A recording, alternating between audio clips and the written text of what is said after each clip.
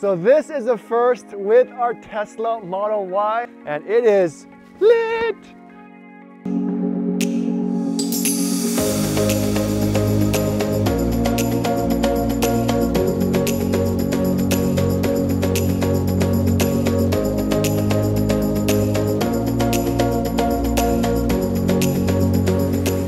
I'm a long ways from sunny Southern California.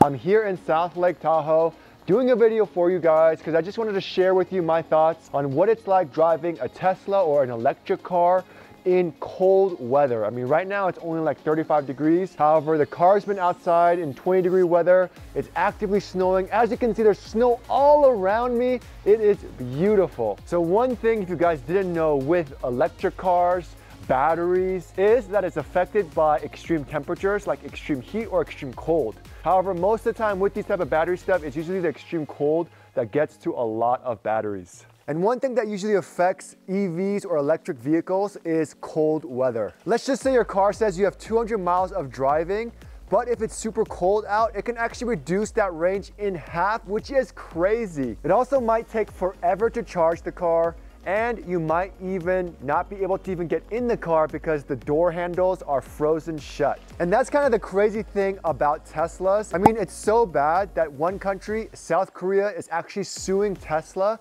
because they claim that they lied about the estimated range in cold weather temperatures. Now for us, we live in sunny Southern California, so cold weather isn't a big deal. But for most people everywhere around the world, snow and extreme temperatures matters. Now, we've done road trips in the past where we go to Mammoth Lakes when it's really cold out, and it definitely does affect the range. However, this is a whole new ball game. We're currently at our cabin in Lake Tahoe. Now, I'll do a separate road trip video so you guys can get the full experience. However, today is about how to drive your electric car or your Tesla in the snow and cold weather. First, let's talk about the weather. I noticed that around the low 40s and 30s is when I noticed the most battery degradation, as in the range estimated is reduced due to the cold. This also means that charging takes longer, and the colder it gets, the worse it gets. However, the Tesla is really good at letting you know that your charge will be reduced the colder it gets. It also factors weather, wind temperatures, and driving into the trip tab, so it's super accurate now to give you a more estimated range reading. The Tesla does a great job of heating up the battery using the motors, and it's called preconditioning. It does it when the battery's too cold or when you're about to go to a supercharger and the battery isn't heated up yet, so that when you do charge, it reaches optimal temperatures, and it also increases the charging speed, which is awesome. Pretty much if you see a snowflake icon on your Tesla screen, be ready. Now here at the Everyday Chris channel, my goal is to make your everyday lives easier. And let me tell you, charging your Tesla in cold weather and it taking over 15 hours definitely is not gonna make your life easier. Now, just a quick point to that article I'm referencing.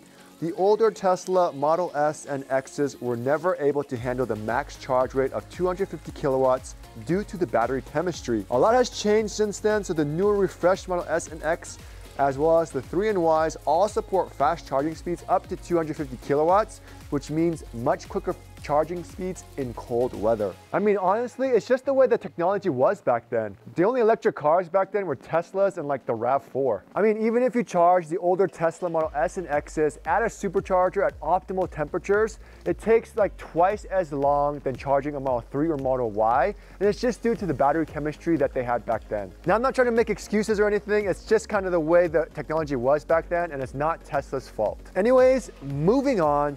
Tesla does a great job of helping you keep that optimal temperature for your Tesla batteries, but you just kind of have to do a little bit of homework and put a little bit of effort in. One important motto is a plugged-in Tesla is a happy Tesla. If you live in cold environments, do your best to keep your Tesla plugged in because it will use that energy and not your battery to heat up the car. Also, make sure you use the scheduled charge option.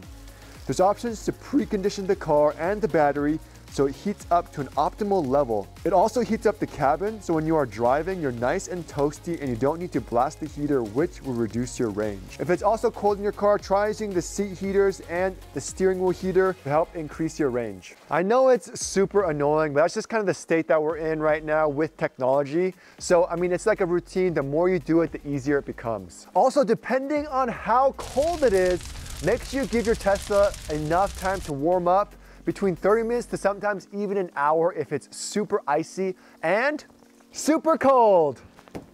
One huge thing that everyone hates is the ice buildup on the Tesla that prevents your charge port from opening. And the craziest part, because the door handles aren't really handles, if there's ice buildup, you won't be able to open your door. But Tesla has so many ways to help you out, but again, you have to plan it out a little bit. First off, you can easily check the temperature inside of your Tesla by using the app. From there, there's a simple command, max defrost mode. You just gotta turn that puppy on. Also, if your door handles are iced over, Tesla added a new feature called the door unlatch mode, which literally unlatches the door, making it so you can get into your car easier. And of course, if you ever need to charge your Tesla anywhere, just put the destination to the nearest supercharger so the battery can start heating up. And the quicker you do this, the quicker your car will charge. Tesla really tries to dumb it down for everybody for the best experience.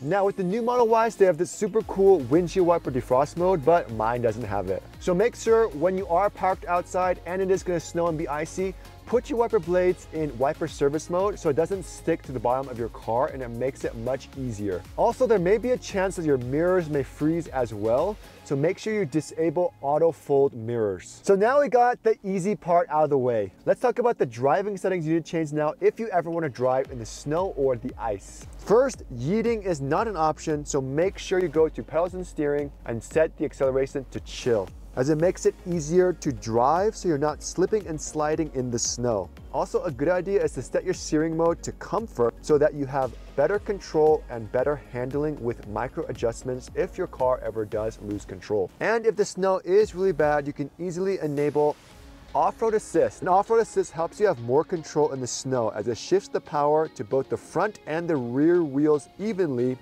So I do recommend turning it on. Just be mindful that it only works the best at low speeds and it does turn off autopilot as well as your parking sensors. Slip start is great to use if it's stuck in snow. One thing that helps us as drivers while driving in the snow is that Tesla limits regenerative braking if it's too cold. It's partly because the battery can take in that energy, but it's also because it helps prevent the motors from slowing down the car excessively, which can cause us to lose control. However, if it's still snowing and icy and the temperature is warm enough, it's not gonna enable that feature. So you wanna make sure your stopping mode is not on hold, but on creep or roll. I like creep because creep means when you let your foot off of the brake, the car slowly moves up. It's also helpful to make sure your tire pressure is at the recommended or slightly higher. Because the weather is so cold, your tire pressure will automatically decrease.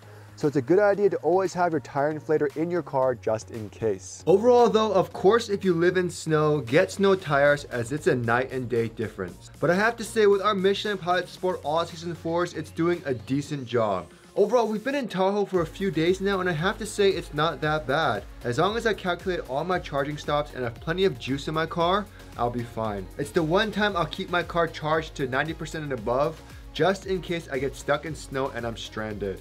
Anyways guys, hope that video helped you and see you next time.